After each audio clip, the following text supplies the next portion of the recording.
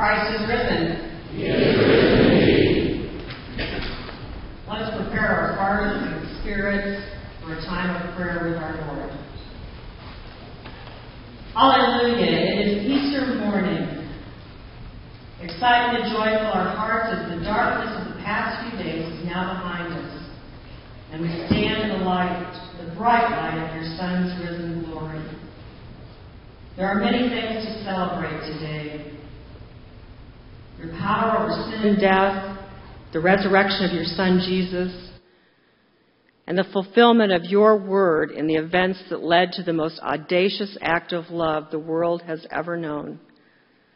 God, we praise you and thank you from the depths of our hearts for rescuing us from our sins, for the amazing sacrifice of your Son who bore the sins that should have separated us from you. And now we have the blessing and honor of being with you for all eternity because of what the risen Jesus has done for each and every one of us. Thank you, Lord. Almighty God, because we have been given such an awesome and precious gift, we must share it with others. We cannot keep it to ourselves. Rather, we must spread the word to everyone we know and to those we don't. Let them know that Jesus is our Lord and Savior. Help us to find ways to share the gospel with our friends, our families, and our co-workers. Guide us as we share the love that Jesus gave so freely to the lost, the lonely, and the forgotten. Open our eyes so that we may see those around us through Jesus' eyes. We ask your blessings today on those who are hurting or grieving. You know those among us who need your healing at this time. We pray also for those who are challenged with money problems or a job that's not very secure, for those who may be wondering where their next meal is coming from. And we pray for Christians around the world who face persecution and trouble and danger in their lives because of their love for you. Gracious God, give us hearts that are loving and obedient as we seek to follow you in all our ways. These things we ask in the name of our Savior Jesus, who reigns with you and who taught us to pray, saying, Our Father, who art in heaven, hallowed be thy name. Thy kingdom come, thy will be done, on earth as it is in heaven. Give us this day our daily bread, and forgive us our trespasses, as we forgive those who trespass against us. And lead us not into temptation, but deliver us from evil. For thine is the kingdom, and the power, and the glory forever. Amen.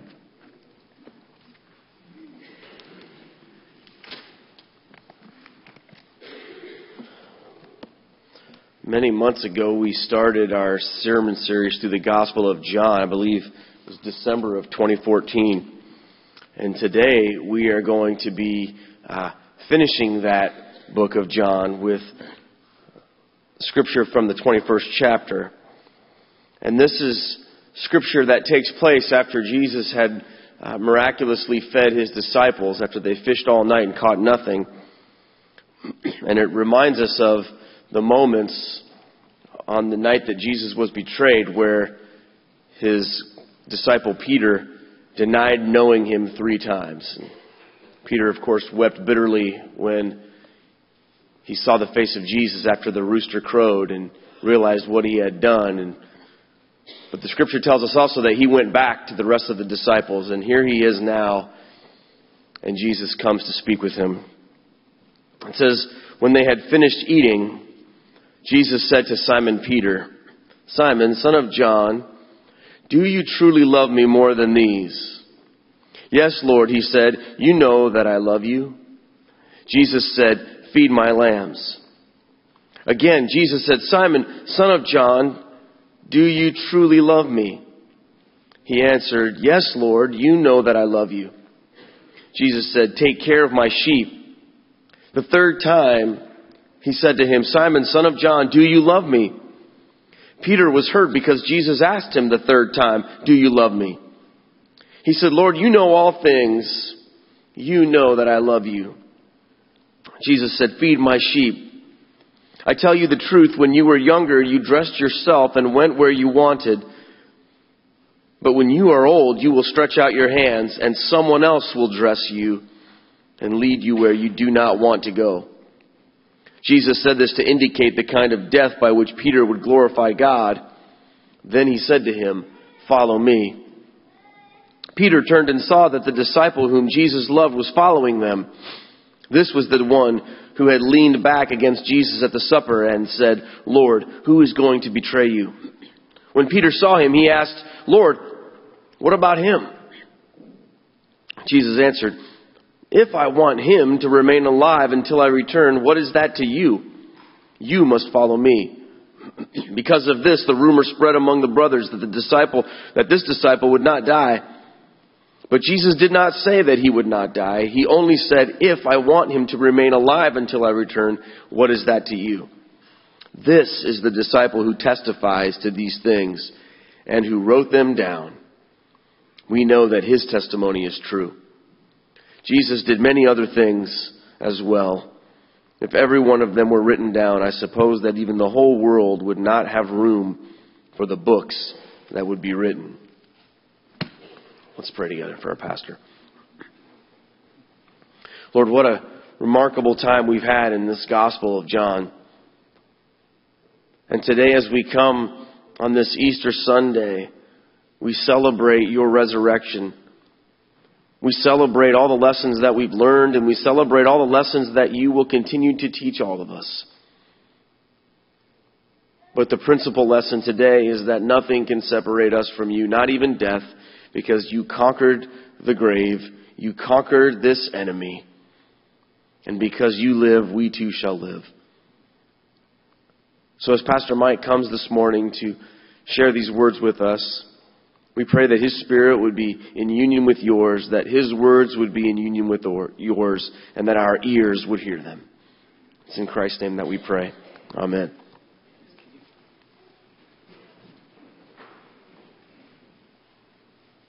Well, greetings in the name of God the Father, the creator of all things, in the name of the Son, Jesus Christ, the firstborn from the dead, and in the name of the Holy Spirit, who is our guide and comforter in every day, to our Easter services.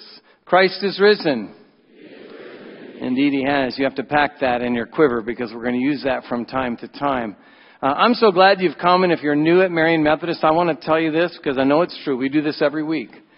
We celebrate the resurrection of Christ each and every week. We gather here 3 or 4 times a weekend, and we invite you back to come and be part of our loving and caring community that worships the everlasting and almighty God. We're glad that you're here this morning. If you're visiting for the first time, we certainly are thrilled to have you. And if you're here again, we're really, really thrilled to have you too. So keep coming on back. We're glad to be part of your life and to be worshiping God with you. I want to tell you, as Keith said, we've been working on the Gospel of John for 15 months, and the preaching and the worship doesn't stop there. Next week, we're going to go to some things that are distinctive to we as United Methodists and work some scriptures and work why we put the cross and flame on our buildings and why we love it. So we hope you'll come back. But that's next week. Today is Easter. And as I've started all 13 of my Easter services here over the 13 years I've been here, I tell you this story. Years ago, when Russia was becoming the Soviet Union, it was important for the leaders of the Communist Party to downgrade, to seek to crush, to eradicate Christianity and religion from the souls of those people that were part of the Soviet Union. So there were meetings all across the state where people were lecturing against Christianity and telling the values of communism. And while that's fallen, it's still important for us to hear because it resonates in where we're at right now. So there was a fellow named Bukharin, as the story goes, and he was a big leader, and he stood up in Leningrad and he began to teach the people on the foolishness of Christianity, on how the pillars of the faith were made up hokum. It was simple mythology. There was no truth to it. And the only truth they needed to know were the guidelines of the party communists, because the way that forward was a godless society, and they needed that not.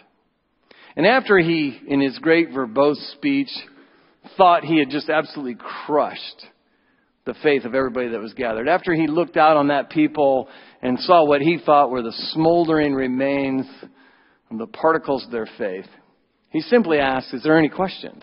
Does anyone have a question? And a little fellow, an older man from the side of the stage, walked up slowly to the microphone, looked at the leader, this giant communist leader, and took his place behind the microphone. And then to the 10,000 folks gathered there in that arena, he simply issued and offered the ancient Orthodox greeting. He said before them all, Christ is risen. Is what every single voice that was gathered there said. Because they knew the truth, that while some may speak against the truth, that it didn't make it untrue. The simple truth of all creation is Christ is risen.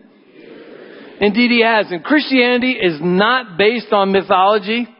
It's not based on a bunch of myths. It's not based on the movies that might be in the movie theater. It's based on one thing. Christ is risen. And Christianity doesn't center itself on some formula for better living that you can go to the deep pockets of Amazon.com or over into the self-help section at Borders or Barnes & Noble. Christianity's not centered on those things. It's based on a simple reality. Christ is risen. Indeed he has. And Christianity's not even based, hear this carefully, don't hear what I'm not saying.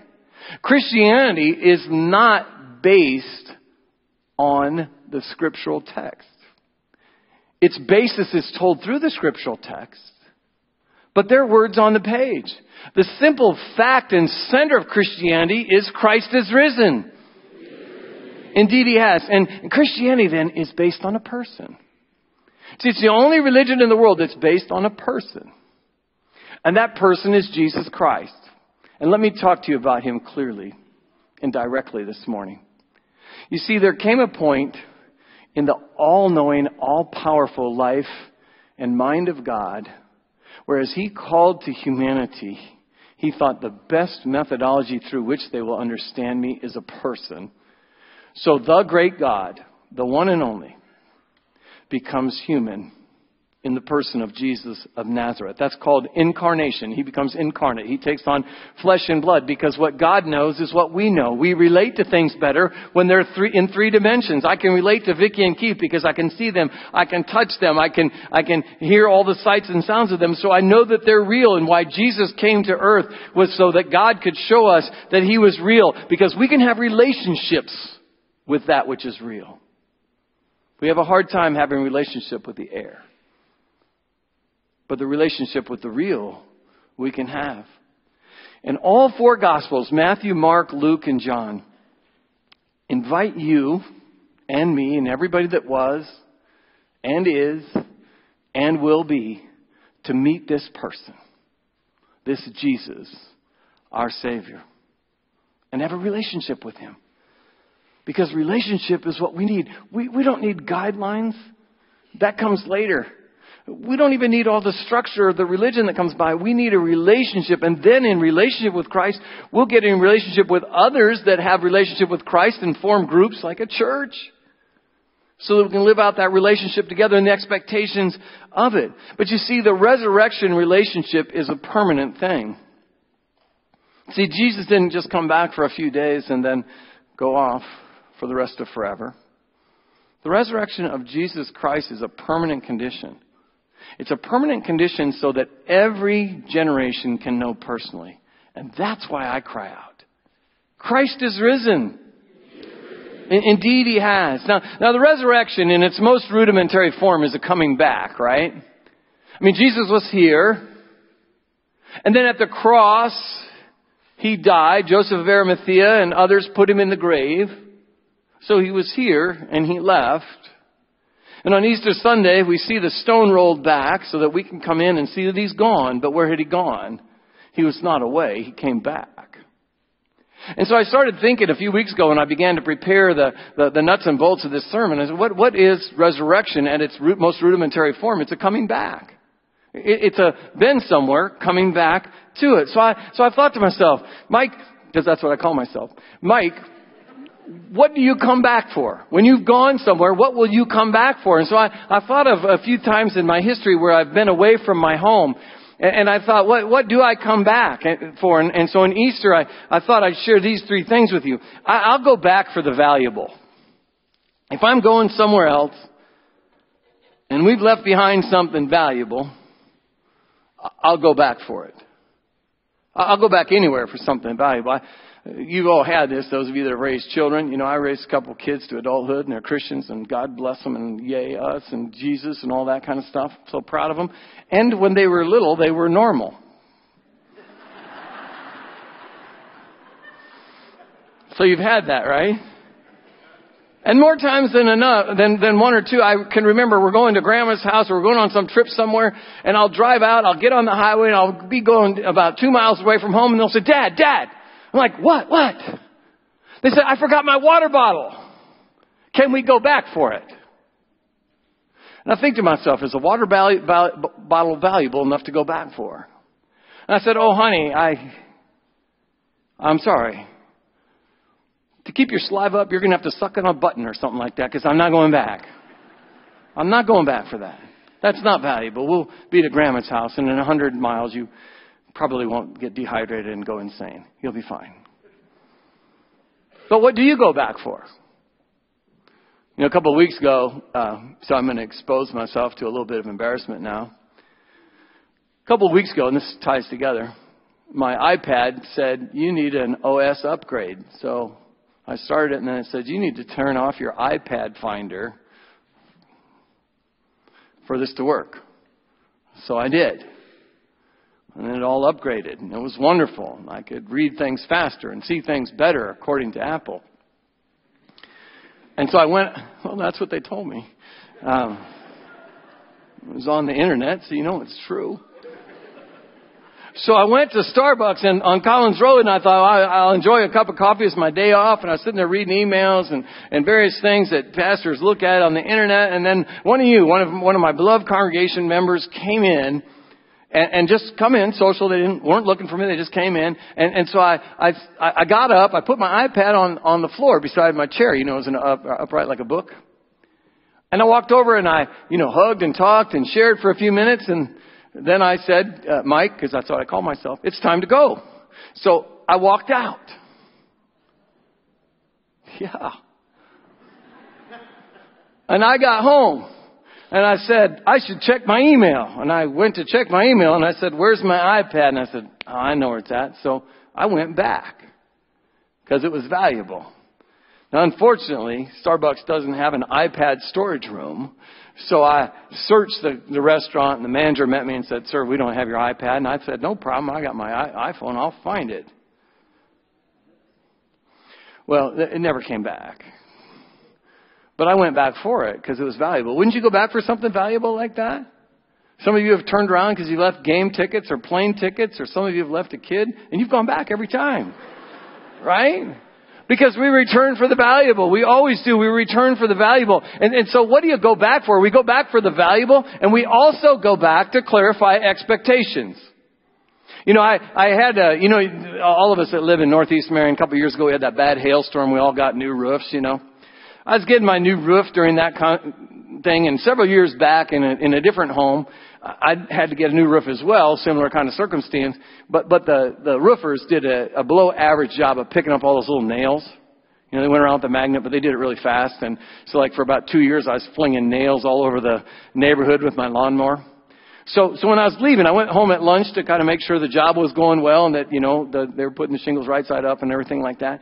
And so when I was leaving for lunch, I said to one young guy that was standing by the truck, I said, hey, make sure you go around the yard twice with that magnet thing and pick up all the nails. And he said, okay, yeah, we'll do that. And I got, about 10 blocks from home, and I thought, I don't think he was the boss. So I went back and called the boss down from the roof and explained my intention. And I'll say this, I wanted to clarify my expectations.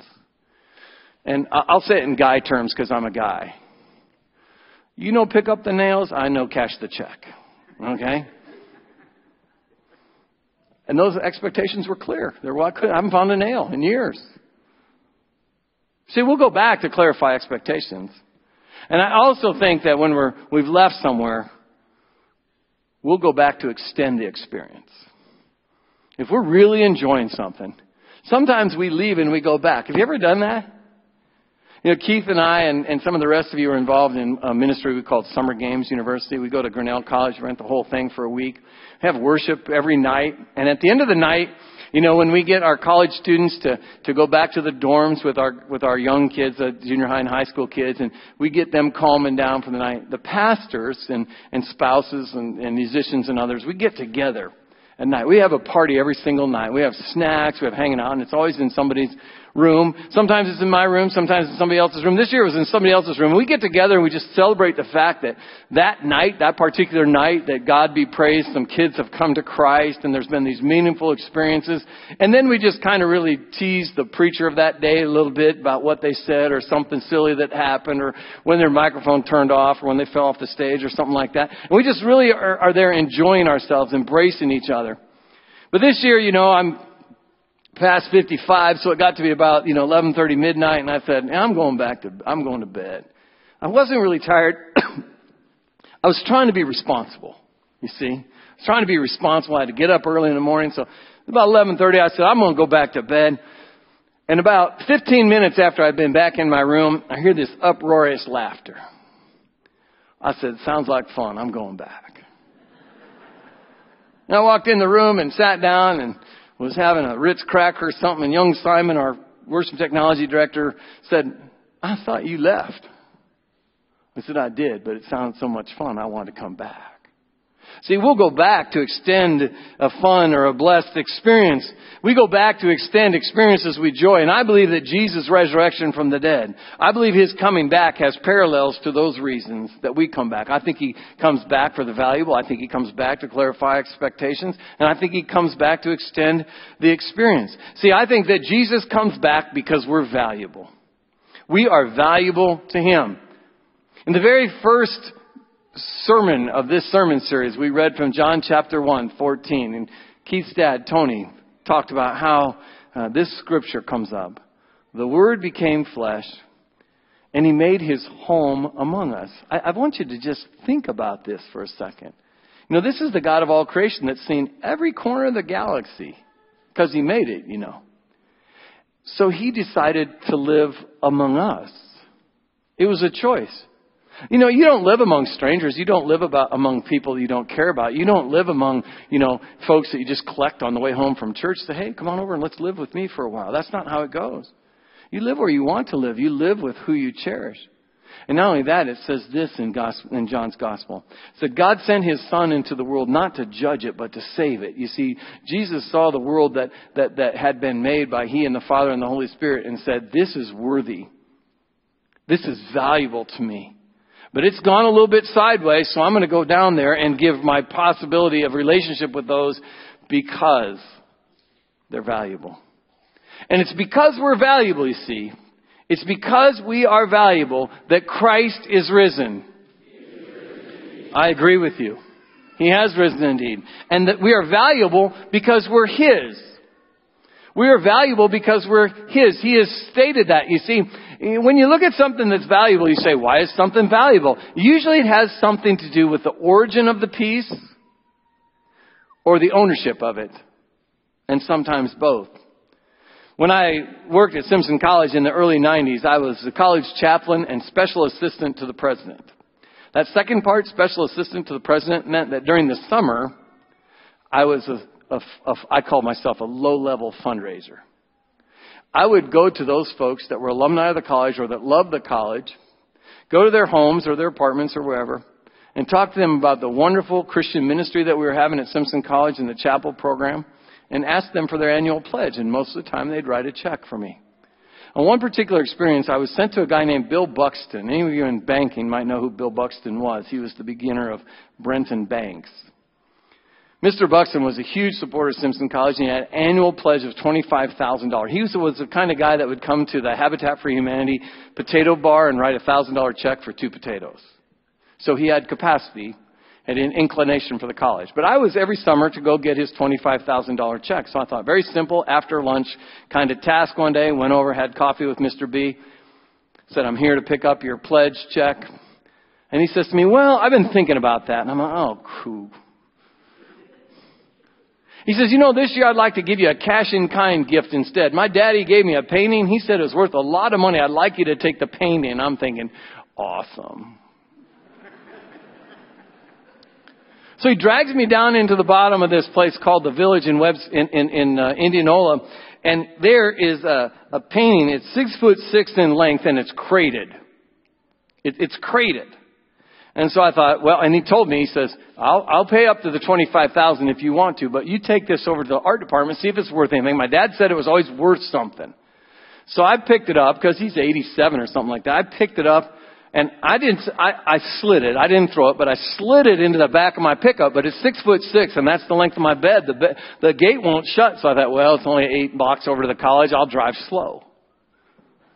So I drove my little Nissan pickup over to the college, and it's summer, no students around, so I pull right up on the sidewalk up to the art department, and I muscle that thing out, and I kick the door open, drag it in, and I put it down, and I said, Dr. Heineke, she comes from one of the upper regions, the art building. I said, I brought this back. And she cuts it off, and the tarp falls out of it, and when I see this painting, I had this movement. It was so ugly, I kind of threw up in my mouth a little bit. It was so ugly. This is what Dr. Heineke, the art expert, says. Oh, she starts walking backwards. Oh, Michael, what do we have here? Well, I don't know the name of the guy that painted it, but she did. That painting that rode in the back of my car sold for $403,000 at South Visa, London, because of the originator. Not because it was a beautiful painting, because it wasn't. To me, I thought someone made a huge mistake. And I like art. I love art. But it was because of who made it. It was because of this artist. You see, in Genesis chapter 1, God says, let us make man in our image. So, male and female, He created them. In the image of God, they were made. You see, our value has to do with our originator. It has to do with who created us. Our value, which is infinite, comes from not a monetary number, but from the Lord of heaven and earth, who says your value is infinite. Do you understand that? It's because your value is infinite that Christ is risen. But drink that in. I oftentimes hear people tell me that they're not valuable. And I said, of course you're valuable. You're made by God. You're one of His kids. And if He says you're valuable, you're worth a lot. So value comes from our origin. It also comes from our ownership. I have this little elephant that is, if you saw it, it's a little glass elephant with gold painted ears. You would say, oh, that's sweet. Pastor Mike went to a flea market. You would. I understand that. But it has tremendous value for me because you wouldn't pay 25 cents for it at a flea market. You wouldn't. But years and years ago, I had this little secretary. She truly was little, and she was sweet. Her name was Millie, Miss Millie. And Miss Millie she was a volunteer. She would come over and I would give her notes or dictate to her, and she'd type it. She used to work at the Pentagon when she was younger. She would type all my seminary papers because, we had electric typewriter at the church, and I'd give her the notes. She'd type them out. She served God by serving me in tremendous ways. And one day I was dropping Millie off at her house. And I helped her in her house, and I saw on her console TV, so you get the age group here, the time and place. There's this little elephant on there. And I said, Millie, I love that thing. That's gorgeous. I couldn't think of anything else to say, so I said that. It's a little glass elephant. When Millie died, she wrote on her will that I should have that. You could not rip it out of my house because she owned it. And that's what gave it value. That's why it has value of high esteem. So if you're in my house, now if you're in my house, you'll say, where's the elephant? And you shall see it. But our ownership is in the hands of the Lord Jesus Christ. See, when He's talking to Peter, He doesn't say to him, hey, Peter, go tend the lambs. go feed the people. He says, tend my sheep, feed my lambs, care for my flock. You see, Jesus is staking down the ownership. We belong to God. We're given our value by God because He is our originator, our creator, and we are under the ownership of God, and our value comes from the one who creates and owns us. That's why He came back for us. That's why He came, He lived, He left. That's why He comes back for it. That is the reason Christ is risen. And Jesus is able and willing to restore our value if we've diminished it. If somehow we've diminished our value, Jesus can restore it for us. See, Peter had done the exact opposite of what he said he would do. He said he'd be the leader of the church. He said he would never deny Christ, and yet he did. And Peter did the exact opposite of what Jesus wanted him to do. Jesus had said, Peter, upon you I will build the church. You're the rock. He also told him later, when he saw his faith wavering, that he would deny him. But there on the seashore, in the last story of the Gospel of John, Jesus forgives him and restores him. Now understand what restore is. Restore is made of full original value.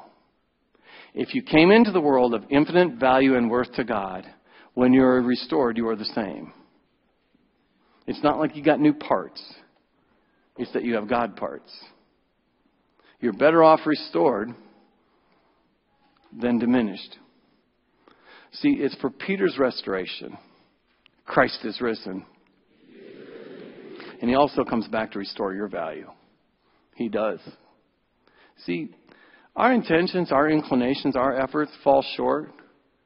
And we sometimes act opposite of our hopes for ourselves.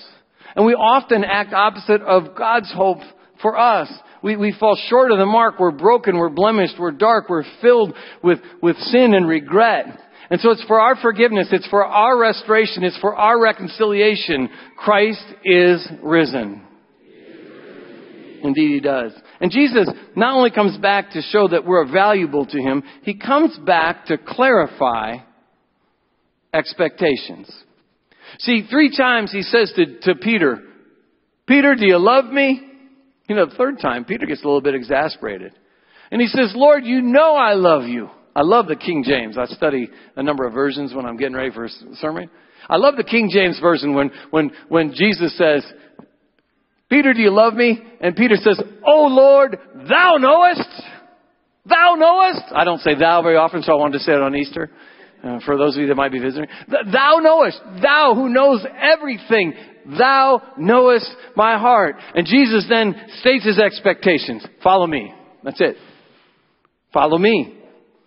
And Peter, restored with new purpose and opportunity, unyieldingly from that moment on, lives and gives his life for Christ and His church. See, complete restoration presents you with a new opportunity. Follow me then and now means, as the Father has sent me, so now I send you. The broken, dying, and shackled and oppressed of this world, they cannot get up. They cannot move. They cannot speak for themselves. But the restored can help them pick up their lives and follow Jesus. The restored, that's you and me, if we receive Jesus Christ as our Lord and Savior. The restored can live with new purpose, with great purpose, of testifying to Jesus' reality and serving His other children. See, it's for that. It's for that new opportunity that Christ is risen. Indeed, He has. And so follow me means shaping our lives after His and caring for His sheep that are the people in the world in every possible way. Thomas à Kempis wrote a book, The Imitation of Christ. I've read it. I went to seminary. I had to. It's great. But the title says it all. That's what our lives are supposed to be. An imitation of Christ, of what He is and what He does. And when you look at how it is that we're supposed to imitate Christ, I encourage you, I admonish you to look someday at Matthew 25, especially the last half, because in the last half of Matthew 25, we receive the only theological examination that there is in the whole Scriptures. In all the New Testament, Jesus puts this theological expectation before us. When I was hungry, did you feed me? When I was thirsty, did you give me water, something to drink? When I was sick, did you come and pray for me? When I was in prison, did you visit me? So on and so forth. See, here's what the Christian examination needs to be. We need to notice We need to notice the brokenness of the world. We need to stop not being shocked by how broken things are. Let me give you an example. Those of you that went to school and those of you who lived this, how many people died in the Holocaust? 6 million. Now, Marion and Linmar must be suffering a little bit. Don't they teach you that? 6 million Jews died in the Holocaust. You knew that, right? You nod as if yes. 6 million. That's a giant city of people. And we were shocked and appalled by that. Do you know how many people have died in Africa by ethnic cleansing over the last 15 years? 10.5 million. Are we shocked? Are we mortified? One of the jobs of a Christian that loves Jesus is to try to care for the people of the world in every way possible. We need to notice that there's brokenness. We need to notice the oppressed. We need to notice the spiritually bankrupt in our world, because it's a plague that's growing and growing. And once we notice, we need to care about it. We actually need to allow our hearts to break. We need to allow our knees to bend in prayer, and we need the tears to flow from our eyes. And we need to spend ourselves completely and fully for this, using every breath, every resource in our hands and our disposal to care for Jesus' sheep. You may not remember it, but I do, because it was my first sermon here. When I preached my first sermon here in July of 2003, I said this, that the churches that I want to serve and the church that I will direct will breathe its first breath and spend its last penny caring for the people of God. That is what we shall do. And who are the people of God? All the people in the world. This is what our responsibility is. See, it's for people with that heart. It's for people that care about others. It's for people that are willing to spend themselves for others. It's people that are willing to allow themselves to be broken for others. It's for people like that Christ is risen. Indeed, He has. And Jesus comes back to extend the experience. It's kind of odd to me that the Creator of earth enjoys being with us so much that 33 years was not enough for us. I've known some people that have known me and say, hey, Mike, a week with you is enough. Right? Amen. Why was it loudest by these two?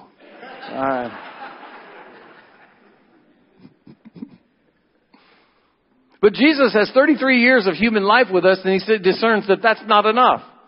No. He wants to know you forever. He wants you to be with Him forever. Imagine that. The King of the universe has time for you. Not only does He have time for you, He wants to spend it all with you. And it's for that Christ is risen. Indeed, He has.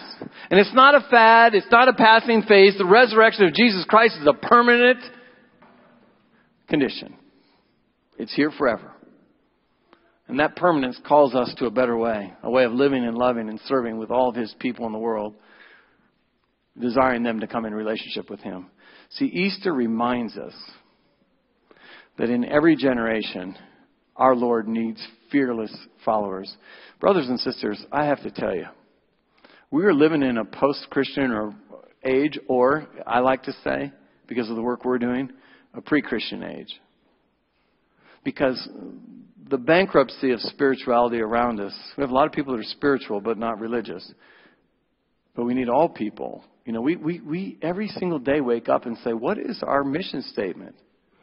Our mission statement is to follow Jesus in such a way that great day when every knee shall bow and every tongue confess that Jesus Christ is Lord on heaven and earth happens to Him. And so we need to be the fearless followers of Jesus in this generation. We need to say yes to Him in every way we can. And we need to be ensured that when we say yes to Christ, we shall be okay. We will take risk and we will fail. We will do things that won't always work. But Romans 8 tells us that nothing in heaven and earth or above or around can separate us from Jesus Christ. He is going not just a little bit of the way with us. He's going all the way with us, and He's already waiting for us where we intend and are inclined to be. And He has nowhere else that He would love to be, and there is nowhere else He will go but to be with you. And that is why the limitless Christ offers to be the author of your life. Now hear this, because I'm going to take you home with this. In John chapter 1, it says, if everything He did was written down, there wouldn't be enough room in all the world for the books about what He'd done.